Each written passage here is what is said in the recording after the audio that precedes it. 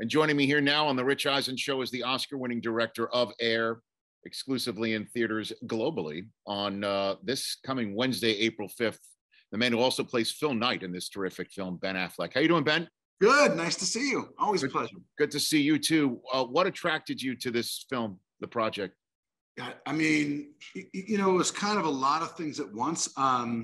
First of all, obviously, I thought, the story of what Michael Jordan kind of became and how he changed the sports world and the marketing world is one that I vividly remember. And I think is very interesting because it was really the beginning of a total transition from people into sort of brands and the different identity marketing and all this stuff that we kind of take for granted now. And I thought it was really interesting that at the time, I wasn't quite aware that it wasn't taken for granted that Michael would be a great big star in the NBA or not to mention become, the greatest of all professional basketball players. And that Nike was like kind of, in third place. They were in the outhouse there. They were like pulling up the caboose in the basketball market. They were kind of a Portland, marathoning sort of slightly hippie alternative jogging company, but they weren't at all cool in the basketball world, and they certainly weren't what they later became. And I like the underdog aspect of it, and ultimately, I really like the kind of the way that it could maybe be a kind of a fable. Like you don't have to like basketball the whole like if you like basketball and like sports, you should love it, and also it should feel universal. And it was a good opportunity for me to look selfishly. The kinds of movies I really like to make, and I hope keep getting made, are movies that are like about the characters and the writing and the acting, and where people's move you or funny or interesting or surprise you. And that's, that's in short supply now. The kind of conventional wisdom is that can't be out in theaters. So I was trying to make a movie that crowds would like, my friends would like, my kids would like, my mom would like, but that didn't feel compromised in any way. Well, you stuck the landing on this one, man. I loved it. And I was, saying it earlier, and I'll say it again now that I'm with you. It felt like 5 minutes long. It just breezed by. And then the best films where you already know the result, but still keep you on the edge of your seat. Like spoiler alert, I knew Nike was going to sign Jordan by the end. You did know that the Air Jordan ended up being a thing that was around. Yeah, you know what? I kind of knew that going in. Yeah. But you knew it panned out for him as a basketball player. It's amazing how it all happened. But and interestingly enough, we're talking right now, just mere hours after. Let me do the math in my head. The 41st anniversary of him making the shot to beat Georgetown, right. And stand in Patrick Ewing's way for the first of about a dozen times in their careers. Which I remember Patrick Ewing, we put a little sort of Easter egg in it, went to my high school that Matt and I went to. I wasn't old enough to be in high school, but everybody, there, knew, hey, Pat, he lived down the street from us. He actually lived on Matt's street, which we kind of go to a little bit, obviously, great lengths at the end to sort of talk about unnecessarily. But I remember that game because it was such a heartbreak because the guy got tight and threw the ball to the player on the other team. Yes. And it was a big deal college game, even when we were young kids then. Yeah, the Sleepy Floyd ending. But the fact that, that play kind of put Jordan in the national consciousness, and that is so important for your film as well. And now here we are, at Final Four time. It is a pretty neat sort of confluence of everything together. And the footage, seeing it in the film is amazing. But that does bring me to my next question here, is you made clearly a conscious choice to not cast Michael Jordan as a character. And why did you do that? We never see his face. Yeah, well, for a couple of reasons. One, I don't have the rights to make the Michael Jordan story. And the Michael Jordan, if you're going to convince somebody, if it's possible that you're going to be able to convince an audience that a different person than the Michael Jordan that everybody knows incredibly well because he's a kind of walking God on earth and a massive icon, you're going to have to get an actor like, of the caliber of there are very few, Denzel in Malcolm X. When that movie ended and they showed Malcolm X, I was like, oh, oh, that's right. Malcolm X didn't look like Denzel. You know, like I thought Denzel was Malcolm X. You need a whole movie. You need a lot of work, and you need like, you know, a career performance from a genius. And this also, you need the rights to Michael's story. Part of what this is about, part of what this company Matt and I are doing is about is, you know, the people that and what Nike recognized in that deal. If you're going to create that kind of value, you should be compensated appropriately. You know, it's the shift from a kind of license fee to some ownership share. And that's why I thought, like, no one's going to believe me that some actor shows up in the middle of the movie and I go, hey, there's Michael Jordan. It destroys the whole movie because all of a sudden everything else is bogus too, obviously. You know, it all just, these illusions, like making a movie, most of the work is sustaining the basic illusion that what you're watching is actually real and happening so that you invest yourself in it. That's the hardest part of it, to stop people from going, oh, I knew this would happen, or this is where this part, you know, where they disengage, but to actually connect them with people. And trying to sell anybody who's not Michael Jordan, the only person who could play it, the, you know, 23-year-old Michael Jordan turned 60 yesterday, and I can't afford him. And that's. But you did need said Michael's blessing, correct? You had to. I don't think the lawyers or anybody thought that, like, because he's not in it, and because I think, you know, as I can tell you, like when you're a public figure, and I'm not of the. Not approaching close to Jordan public figure status. Nonetheless, there are like people are allowed to write things and say things and tell stories about you because you're considered to be kind of in the public sphere, the public domain, or the, you know, whatever the law is regarding that. It gives people some latitude to, you know, fair use and talk about your story.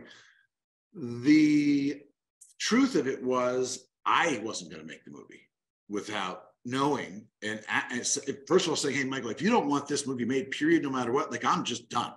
Forget it. I don't need to do it. I don't for out of respect for you and who you are and what you mean, and out of the simple basic instinct of self-preservation.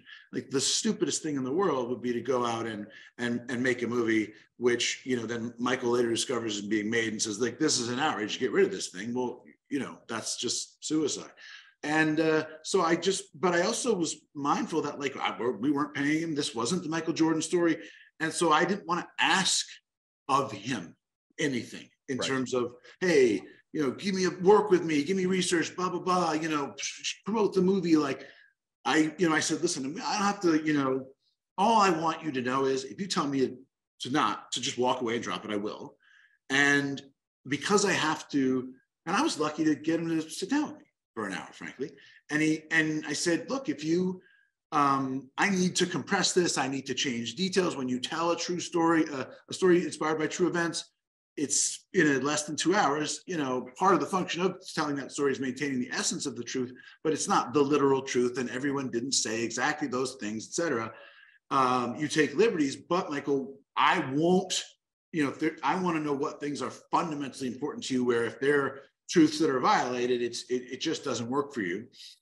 And it was a very, I think, tellingly, his only concerns were about others' inclusion in the story. It was like, Howard White should not be left out as an extremely important figure in this deal, an ongoing relationship, lifelong relationship with Nike. Howard, of course, is still there. Jordan Brand, vice president. George Raveling, deal wouldn't happen without George Raveling. That was good for me to know, because this was after the Olympics that this story takes place. George Raveling was the assistant coach Bobby Knight on the Olympic team. For those of you who want to see on YouTube, there's a really great Bobby Knight talking about saying then, before he went to the pros, this is the best basketball player that's ever that he's ever seen. And I've seen that where he says, in terms of being a competitor, athletic, he called it before he even really called it. And by the way, like, actually later on after the movie, what I found out, I saw an article in Forbes magazine in 1984 that said, if you need look no further for evidence that Nike has completely lost its way than the fact that they paid $250,000 to an untested Michael Jordan who's never played a day of professional basketball. That exists. 250 grand. That's a cold take. That's a cold take. Didn't last. Didn't age well. Forbes was wrong. Yeah. Anyway, and Michael also talked about, you know, his few, like, saying things were also, he talked about his parent, as I was, so, you know, obviously if you don't want your parents to appear in it, I could, you know, out of respect, I knew his father passed away, you know, and I wanted to be respectful of his family. And I said, is there anything that you'd like to include, you wouldn't like to be included? Like, I just am not going to about this at all in any way other than the way that's respectful. Right. And he, he had a lovely, obvious affection for his dad. He said he had the best personality of anyone he ever knew.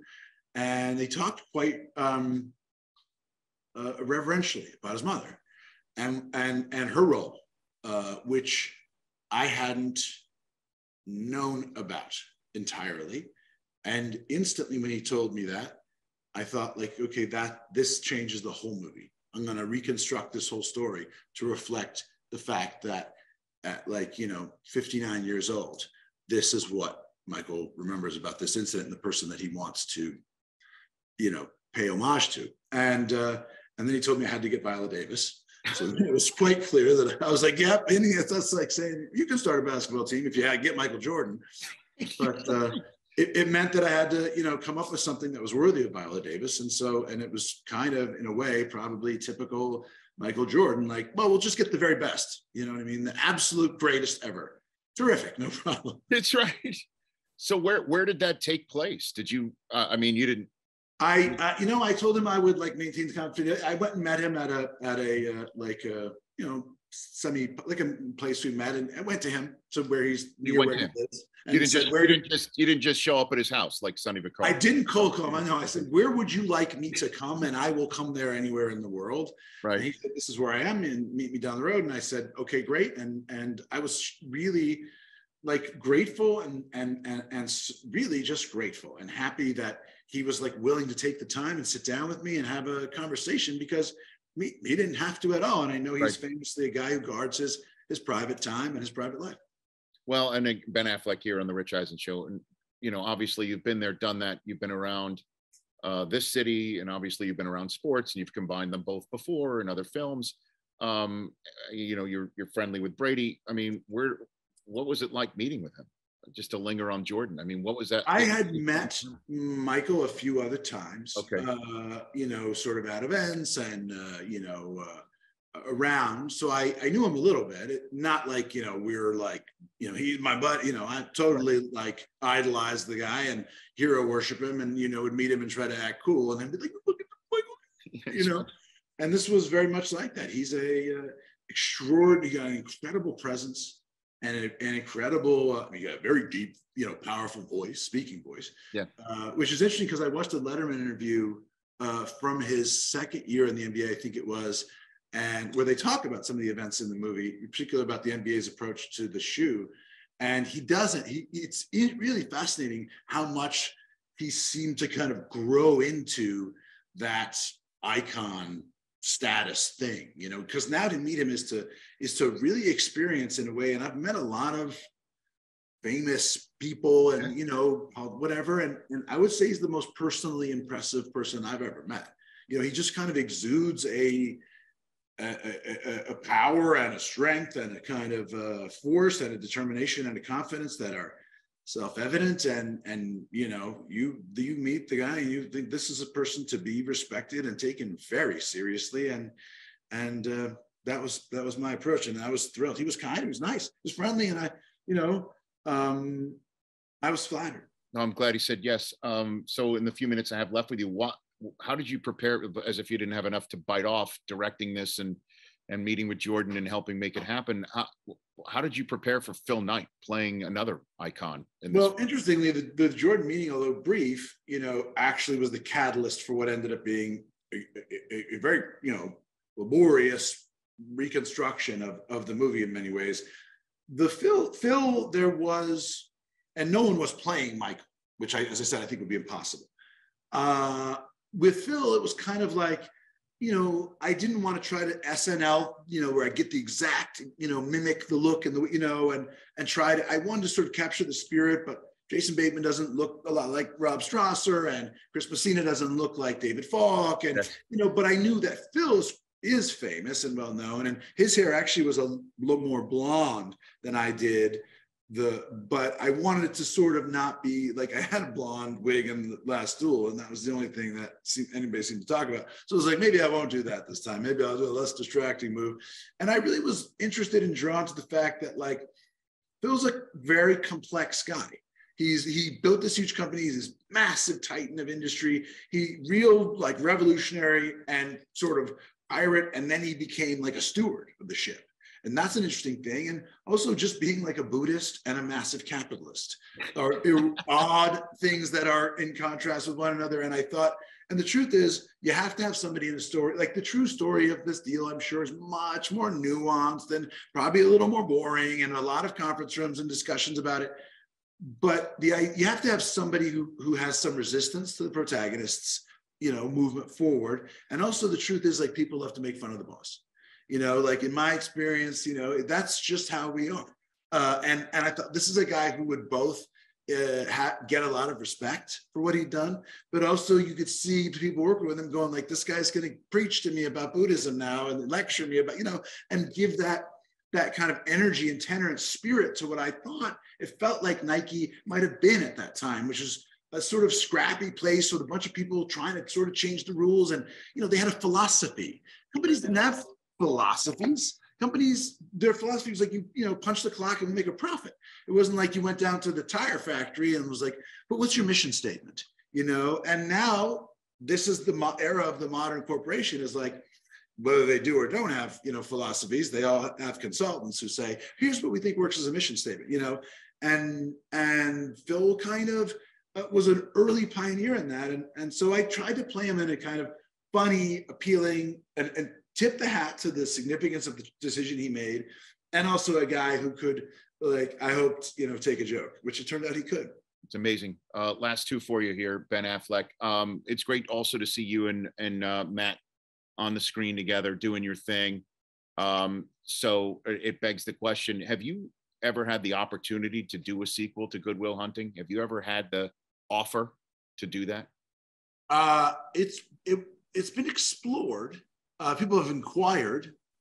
I don't have an idea that I think is good enough I don't know what that would be. It just seems like that movie is sort of what it is. And it would feel like a kind of, cash grab trivialization of a movie that is like of the few that are important to me. I really love. I like one of the few movies I wanted my kids to see. It's there are things about it that now feel a little bit like, yeah, that was the 90s, but I still love the movie. It's in that movie is a spirit of me and Matt as kids and trying to grow up, become young men and figure the world out. And it's like a lovely thing, nostalgic thing for me now. So it's not like I'm gonna, I want to have Will now, like, he works at NASA and he's, hacking into the Chinese database or whatever, So he would be like Bourne. You'd turn him into Jason. Actually kind of is Jason Bourne now that I think about it. He just forgot that he grew up in South Boston. Yeah. And mixed it all together. And then last one for you, you mentioned earlier, spoiler alert, you're in the public eye. And to just, mix it all together with your film about a star athlete having his mother acting as an advocate for him. Lamar Jackson is currently out there right now looking maybe for another team. His mother is apparently his agent. And then in the meantime, he's been, hearing all sorts of things about him that's not true on social media. Did you see that he used you as a meme on his Twitter account, Ben Affleck? I didn't. He said it's like he was talking about how you need mental health awareness, and then he put you in his jersey caught smoking outside of a this famous photograph of you looking. That is a lovely, and I wish I weren't smoking because I don't really want to promote that awful foul habit. However, my daughter told me, who's now 17 years old. Yes. She said, Dad, I think your real lasting cultural contribution will be as representative of the beleaguered man. I don't think the beleaguered man needs a representative, but now they have one. I think it's interesting because it's like, yes, I have kind of like, I don't even remember what, that was just like a moment. I was kind of like, I'm tired. But it becomes like and by the way, I'm sure that the point he's trying to make, yes, we might guess, is like life is hard for all of us. Yes. It is a difficult thing to navigate. And we all can feel, I don't even know the details of what's going on. I don't try to defend or advocate, but my hope is that it's saying, like, life's not easy. And it's not and it can be hard no matter who you are, and sort of like be a little more compassionate. And if that is in fact his message, then I wholeheartedly concur. And there are a host of other beleaguered man which he's welcome to use. You look good in a Ravens uniform, though. I don't know if you ever thought you'd look good in a Ravens uniform, but having met Ray Lewis, I'll tell you what I actually, if I was standing next to another Raven, I think I would not look quite so good. It's like some of those right. You see guys in the NFL who are built in a way that is just, it's a whole other level. Oh yeah, absolutely. Hey, congrats on Air. Ben, it really is a fantastic movie. I could not, speaking of advocating, I couldn't advocate for more people to see it. It's really awesome. And I'm going to show it to my kids. As you pointed out, you want to show your kids. My kids only know of Jordan as the shoe guy. That's the way it is in this world, man. The same way did John Madden as the video game guy for a whole generation. Yeah, Madden is like, they think he wrote the code. The football game. He's the algorithm guy, but it tells a full and complete story, and it's awesome. It's fun. You're fun in it, and it's great. I appreciate it, man. And I thank you for taking the time here to come Always a pleasure to talk to my man. I appreciate you. Right back at you, Ben Affleck. Thanks again. All right. That's Ben Affleck right here on The Rich Eisen Show. Catch The Rich Eisen Show every single day on the Roku channel, 12 to 3 Eastern, for free.